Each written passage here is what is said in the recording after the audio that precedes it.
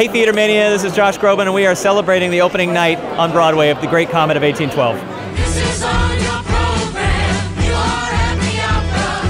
You're gonna have to study up a little bit. You wanna keep with the plot. We've worked really hard, and I think now we get to kind of sit back and appreciate the hard work and congratulate each other. It's just, it's such a pleasure to be a part of an ensemble this talented. You know, it's beyond all my wildest dreams and this has been a big dream. So I read War and Peace like 8 years ago or so. This section immediately sang out to me, and I filed it away in the back of my head as like, oh, this should be a musical someday. And then Ars Nova saw another show of mine and loved it and said, let's do a piece together. And I sheepishly threw this idea at them, and they said yes. And I was like, oh God! The first workshop was probably about 5 years ago, and so much of the things that I love about theater and music are still here, even though the space just got bigger and bigger and bigger.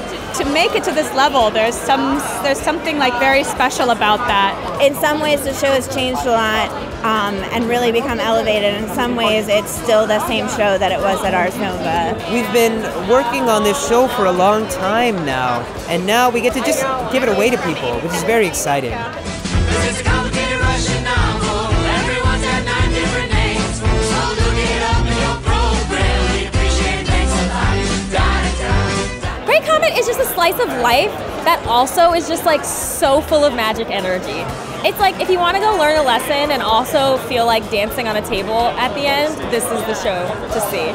At its core, it is a love story. It is a love story. It's falling in love during times when there is chaos at the doors. It's somebody who can't quite go on because the world is so ugly, alongside somebody else who's quite naive and making really bad decisions. I think that people come to the show with a little bit of confusion sometimes. They don't know what it's about. They maybe heard that the set looks cool. And you hope that they walk away feeling like for the last 3 hours they were transported to someplace beautiful and someplace that tells them a little bit more about themselves and their lives, and that's what great art can do sometimes. I hope that they are exhilarated and that they're sort of on a high. Yeah, I hope they leave thinking, I just saw something happen that I may never see again.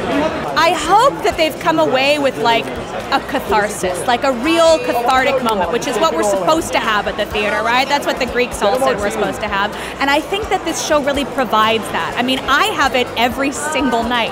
It's exhausting.